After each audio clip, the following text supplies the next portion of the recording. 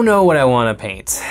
I want to paint something, but none of my 40k armies, none of my 40k heroes and characters, not even my kill teams, but I want to paint something. And that is actually a great spot to be in.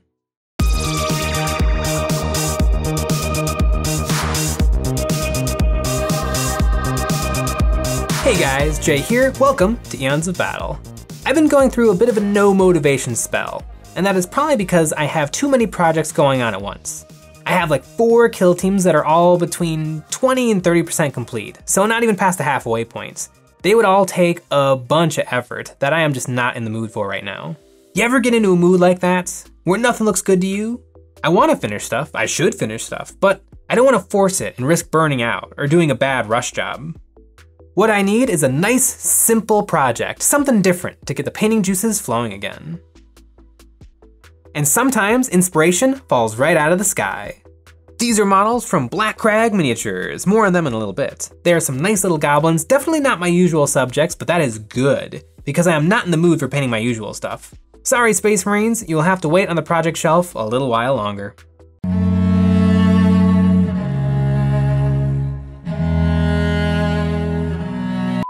These models are fun and funny looking, but that's the thing about goblins. They're little fun-loving monsters, but they have a darker side, perhaps a grim dark side. And that really got me inspired. Grim dark, what does that even mean? It's why I love 40k, but I've never really been able to put it into words. Grim dark is art that is grim and dark. It's in the name, but that's not all it is. I think pure grim dark is things like the paintings of H.R. Giger or Zindistrov Beskinsky. Their art is haunting and gorgeous and I love it. But I can't hang out there all day. It's a fun place to visit, but not to stay. On the flip side, I can live in the world of 40k all day long. Why is that? 40k is supposedly grim dark, so what is the difference? Well, I think it is because 40k balances grim dark with fun. In my opinion, grim dark isn't the be all end all. And before you flame me alive in the comments, let me finish. No, I am not saying grim dark sucks. I am saying grim dark is best represented when you have a dichotomy. Grim, scary, dark, depressing, nasty, gross on one side, and funny, silly, whimsical, and ridiculous on the other. What is it about 40k that is grimdark? And how does Games Workshop show us they are committed to grimdark? Well, it's probably not the models. The only model I can think of that is really grimdark is this demonette with a harp, the infernal and rapturous. And again, it's all about that dichotomy. It could have just been a demonette with a little blood on her sword, but instead it's a musician playing a harp, an instrument associated with classiness and culture. But it's a nasty monster playing a song on a man's tendons. It's grim and ridiculous. It's the lore of 40k that makes it grim dark, and that's what makes this sad, depressing universe not just bearable to hang out in, but positively fun.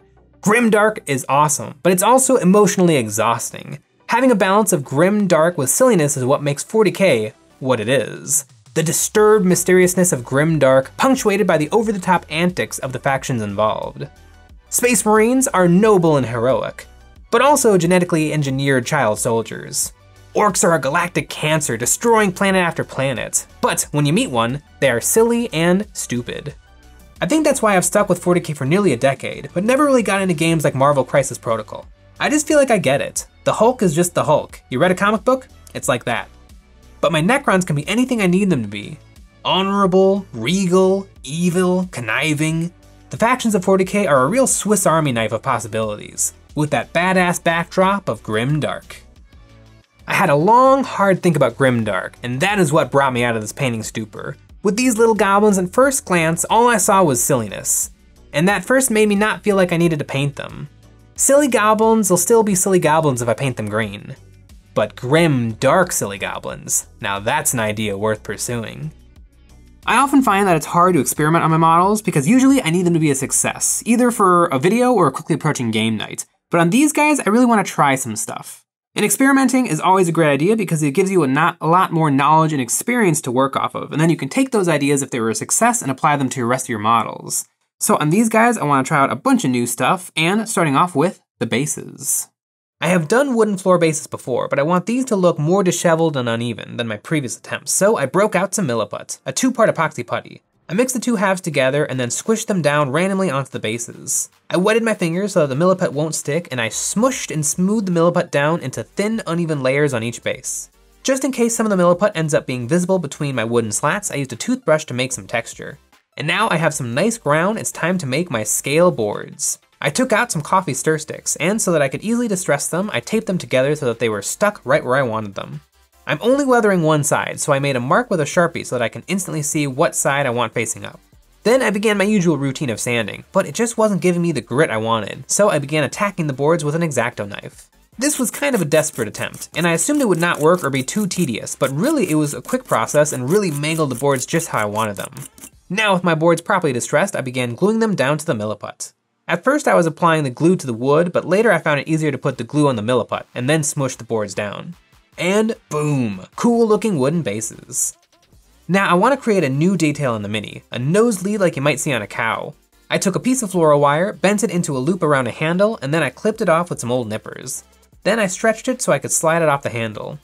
Then I took some scale chain and threaded it around the loop, then I took the loop and shoved it right in the nostrils of the troll. I want this goblin to be leading the troll along, so I clipped off the mushroom he was carrying and made 2 little dents with my hobby knife. Then I measured out how much chain I needed and clipped it. I threaded the end of the chain in this new loop and then attached it to the grot's clenched fist. And then to lock the chain in place, I soaked it in super glue. I primed these fellas black, and I was loving how they looked. And speaking of how great these models are, let's talk about this video's sponsor. Blackcrag Miniatures is a Patreon creating some of the best orc minis you can get. They're sculpted with exaggerated proud features that make them a joy to paint. Sometimes 3D sculpted minis can look great in the render, but are nearly impossible to paint. Not so with these. Blackcrag Miniatures tests prints and paints their minis to ensure they are perfect. Every month they come out with a full roster of pre-supported minis, and when you sign up you will receive 4 sci-fi goblins. All of their previously released minis are available from Cults 3D and MyMiniFactory, but if you want to be first to get a hold of some great minis, check out their Patreon linked in the description below if you want to add some stunning orc warriors to your collection. But with that said, let's get back to the goblins. So I have my goblins all primed up, and I want them to be nice green goblins. So, first step is to give them a base coat, and that base coat is going to be, of course, orange. I loaded some orange into my airbrush and sprayed this onto the models from above in a zenithal style. This really gave the models a nice warmth that I wouldn't have gotten with a classic white. I've zenithaled, not base coated them with orange using the airbrush, and I think it looks really cool as is. Why would I zenithal them orange and not white? Well, I'm hoping that what's gonna happen is if I had zenithaled them white, they would have looked a little bit desaturated, because as things get lighter, they're gonna get closer to white. But now, with my guys orange, the lightest possible color is going to be bright golden orange. So hopefully this will lead to much more colorful and vibrant minis. In my quest for a Grimdark paint job, I want to only use colors in the red-green side of the color wheel and completely ignore any cold colors. This should make my models feel like they are in a realistic environment. Hope it works. I loaded up my palette with the paint I would need, some greens, a brown, a red, a black and white of course, and I almost forgot, yellow. I started by taking my lime green and watering it down to the point where it was just like a wash. I took this and spread it all over the skin. It will look like it's pooling, but as it dries, it'll lighten up a lot. This will not cover up the orange, but rather tint it into a green. I found that 2 coats of this gave me the sickly yellow grain I was after. Then I used my darker green and again watered it down to almost nothing, and applied that to some areas of the goblin that I wanted darker. Then I mixed up a beige color, watered it down to almost nothing, and spread this onto some parts of the goblin. I ended up liking this mixture on the knees and belly. I went back in and corrected it with green on his head and back. Next, I watered down my brown and spread this all over his cloth bits, his straps, undies, and loincloth. This is really a tint, and I'm taking advantage of the orange underneath. I made up a darker brown so that I could get more contrast into these cloth parts. Then I spread this dark brown onto the wooden floor as well. Wow, that worked really well, and really fast. I wonder just how fast. I think I'm going to paint up the second grot, and I'm gonna time myself. I painted up the second goblin start to finish in 19 minutes and 28 seconds. And then I rolled right into the third, and that one I really put the pedal to the metal and finished it in a crazy 13 minutes and 58 seconds. This glazing on really thin layers of paint doesn't sound like a fast process, but it really is. Especially when I was using my hairdryer to speed up the drying time. It was just a few seconds. So my goblins are essentially done right now, and I actually had a pretty good time painting them. It's been a while since I have completed a project without breaking out the airbrush a bunch, but glazing and washing actually worked really well on these models. But I can't say they're Grimdark. They're a little bit too clean and bright for that. But that's okay, because I can do Grimdark now. It's a lot like weathering. You have to paint a model clean before you can make it dirty. I broke out some Agrax Earthshade and Lamian Medium. I spread Agrax all over his clothing and then applied the wash medium over top of it, blending the two right on the model. So really this is like a 50-50 mix of wash and medium. I find it safer to go thinner with washes. Then I can always go back and add more if it's not looking dark enough.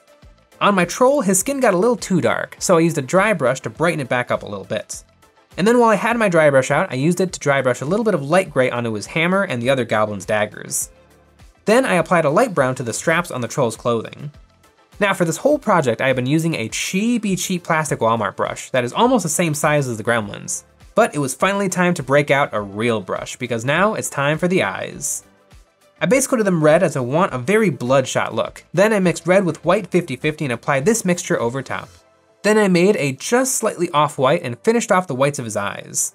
Then came the nerve-wracking part, adding tiny black dot pupils. Now he looks suitably crazy. On the troll, I went a different way. I want him to have blind eyes, so I mixed up 2 light grays and then worked my way up to pure white. This was a little easier, as his eyes are way bigger than the goblins. Then I took my red and gave all my gremlins some micro scratches, as if they are all cut up from getting into fights, probably with each other. I am using thin paint and just dragging the very fine tip of my brush across the models. Then I added some blood. Blood for the blood god, that is. I stippled this onto the gremlins' weapons and onto the bases. I used it sparingly. I don't want to draw attention away from the models. Just add another macabre element to grim up their dark. On the troll, I added even more grossness. I took some Vallejo texture paste and applied this to the front of his hammer. Then I went over it with blood for the blood god. Now it looks disturbingly like real gore on that hammer. These fellows were fun. The last step was to paint that old base rim black. It always happens without fail. When I'm feeling a little burnt out, tackling a project with no obligations, no color scheme I have to stick to, no lore, no heraldry, not even box art to look at. Those are the projects that always lead to the best outcomes. Maybe it's just because I have no expectation of what it'll look like. Like my Black Templar, it's a formula. Step 1, step 2, step 3, finished. But these guys kept surprising me. I was a little worried looking at the renderings that these were just some silly goblins, but now I have painted them, and they are mean, nasty little monsters. And I think I pulled off a suitably grim paint job. And speaking of grim, I see a little darkness as well, and before I said that the lore is what makes things really grimdark, and I have some lore for these fellas. These goblins are a gang. 5 nasty little creatures who call themselves the Dreaded Knives. They think of themselves as the smartest, fastest, deadliest warriors that stalk the realm. But really, there is nothing special about these goblins, and they would have been stomped out long ago, if it were not for the blind troll that they have co-opted into their crew. Although they claim to care for this poor creature, in reality they use him as their muscle and protection, prodding, pushing, or dragging him unwillingly towards their enemies, letting him fight their battles for them, while they do little else but sneer and brandish their rusty blades. I am very satisfied with these minis, and I think it's the orange undercoat that really made them special. I haven't really done something like that before, and just to test that theory, I painted up a 5th goblin using a classic white zenithal, but doing everything else exactly the same. And it still looks pretty good, but its colors are more desaturated. That orange subtly altered every color I laid on top of it, and it makes my goblins look much more alive. Like they have red blood pumping under their skin. I really like it, and I can't wait to try and paint more models with a different colorful undercoat. It was really fun to think about grimdark, what it means, and how to paint in a grimdark way. So I have a big ask for you, the viewer. Let me know in the comments, what does grimdark mean to you? And how do you feel about 40K and its relationship with grimdark? Really spill your guts out. I will read everything. I want to know. And if you want to know how you can best support us making videos, then Patreon is the place for you. Over there, we have lots of high quality terrain STLs available and is the best way to support us making videos. In addition to great grimdark terrain, you will also gain access to 1 exclusive video a week, some behind the scenes, voting on what models I paint live here on YouTube, a live hobby hangout every week, and more. Another great way to support us is by checking out our merch. You can follow the link in the description below to our shirts and sweatshirts with some fun hobby related designs. Also again, a big thanks to Blackcrag Miniatures for sponsoring this video and allowing me to spend days investigating all things grimdark. I painted his goblins because that's what spoke to me, but his orc soldiers are top notch, and he is working on some jetpack boys, which has me super excited, as I have always wanted to add some to my orc army, but Games Workshop's offerings are, let's just say, prohibitively priced.